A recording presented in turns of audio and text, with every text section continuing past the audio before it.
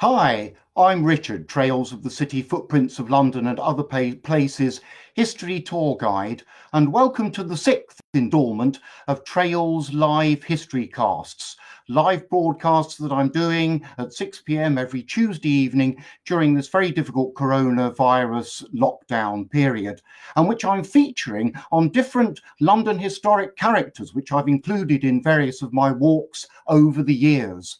And this week's character is Robert Cecil, Lord Chelwood, great man of peace and the main architect of the League of Nations, the first truly international organization set up to maintain world peace.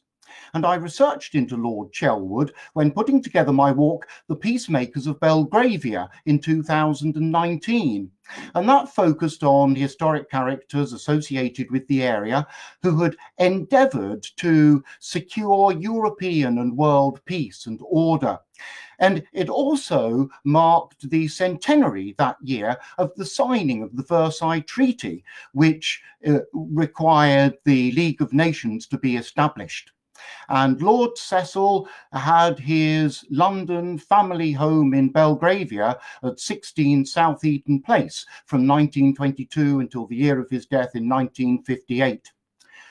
Edgar Algernon Robert Cecil was born in 1864, the third son of the Marquis of Salisbury, 3 times Conservative Prime Minister, and from an illustrious aristocratic and political family that was at the heart of English and British politics going back to Elizabethan times. After Eton and studying law at Oxford, he made his first career as a barrister and was appointed to the Queen's Council in 1889 at only 25.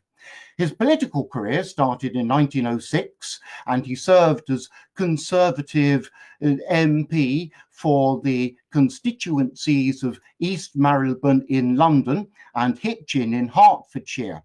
And now the character descriptions that I've read of Lord Cecil paint him as a rather gaunt, dry, unsmiling, eagle-nosed sort of chap, a bit of a fussy Dickensian character type.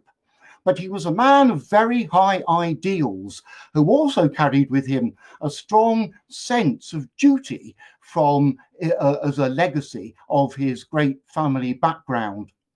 On the outbreak of the First World War, Cecil was already 50 in 1914, and he volunteered for the Red Cross to serve in field hospitals behind the lines on the Western Front.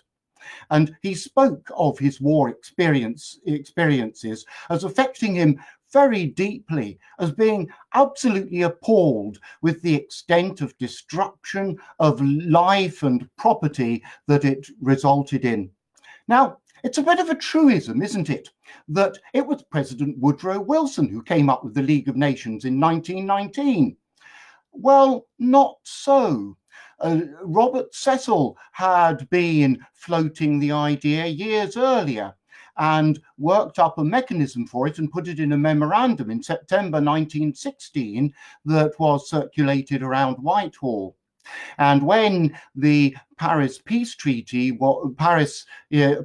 Conference was set up in January 1919, Cecil was appointed to the British delegation to lead them on that subject as the given expert.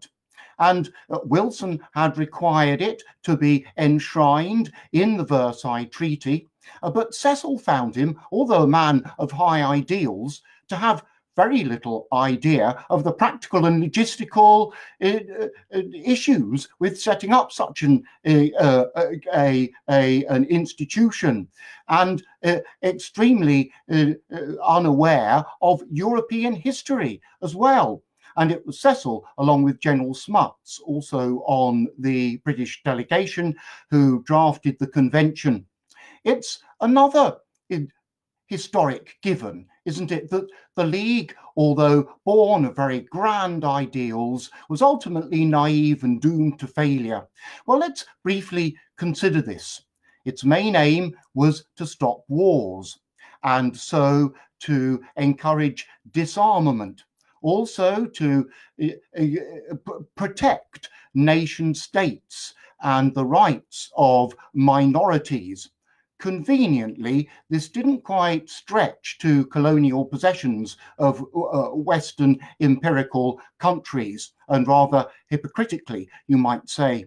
It had other goals as well: to improve working conditions, to control the spreading of contagious diseases, extremely relevant today, to prevent international drug trafficking. And at its inaugural assembly meeting in December 1920, 42 countries sent delegates. And of course, the British delegate was Robert Cecil. And by the early 1930s, 58 countries had actually signed up to it. And it did have some initial successes. In 1921, it managed to arbitrate between Finland and Sweden to prevent a possible flare-up into a war situation there, and did likewise between Greece and Bulgaria in 1925. And during the Turkish War of Independence in 1920, following the collapse of the Ottoman Empire, it provided independent aid to around around 1.5 million refugees that were a consequence of that conflict. The very first time that any of that kind of aid had been established. But of course, there were deep problems from the beginning, not least of which was the fact that Congress had never ratified the terms of the League's covenant. And so America never joined. Neither did Russia, and Germany was excluded. And Cecil had been a very belligerent advocate for the importance of including Germany. It perhaps lacked teeth, with no backup army of its own peacekeeping force, as we might think today. And it perhaps ended up being vulnerable to individual member states' own national interests, not the least was Britain's. And when a motion was brought to an assembly meeting in 1923 to say that on the event of any illegal invasion, well, then it was the obligation of other member states to send forces in defence, then Britain wasn't prepared to do that because their forces were committed in colonial countries trying to hold the empire together. And then, of course, the League was also judged to be poorly managed, under-resourced, sometimes actual allegations of deliberate mismanagement.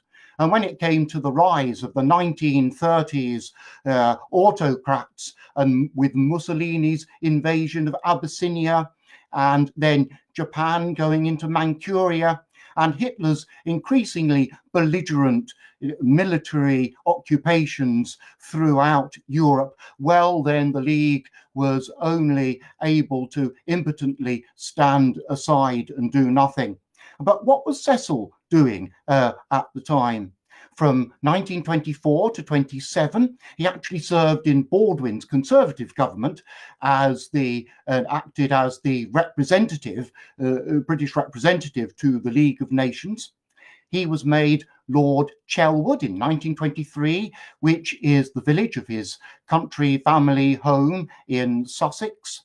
He was a Conservative politician, but very much to the left of the party, resigning twice actually, both on matters of principle, and trying to realign the party, forming a new sector of it.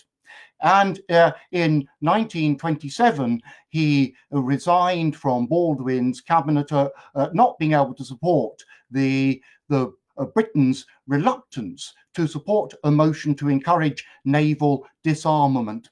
but he carried on through the rest of the 30s, promoting the aims of the League of Nations and becoming the president of the Union of the League of Nations. And it was in 1937 that he was quite rightly awarded, amongst other accolades during his long life and career, awarded the Nobel Peace Prize. But sadly, in that same year, he came to the conclusion, conceded that it was right then for Britain to start to rearm now in the light of looking a building global conflict to looking like it was about to start. And in 1944, Churchill wrote to Cecil in these terms: "My dear Bob, this war could easily have been prevented if the League of Nations had been used with courage and loyalty by the associated nations. You are entitled to mellow reflections even while the storm rages." And then Cecil continued to, even after the League of Nations folded, to support its successor, the United Nations, and was a long time trumpeter of peace, saying that ultimately the only political object worth fighting for was peace. Well, thanks very much again, everyone. And next time, we're going further into the 20th century, into the 60s, in fact, into the swinging 60s for a complete change of tack. So thanks for watching. I hope this was interesting, and I hope that it was actually doubly relevant at this time with the approach of the 75th anniversary of the end of the of war in Europe, and with really a time in this pandemic crisis when we should be championing international agreements and organizations. So thank you. Stay at home, protect the NHS, and save lives. Bye-bye.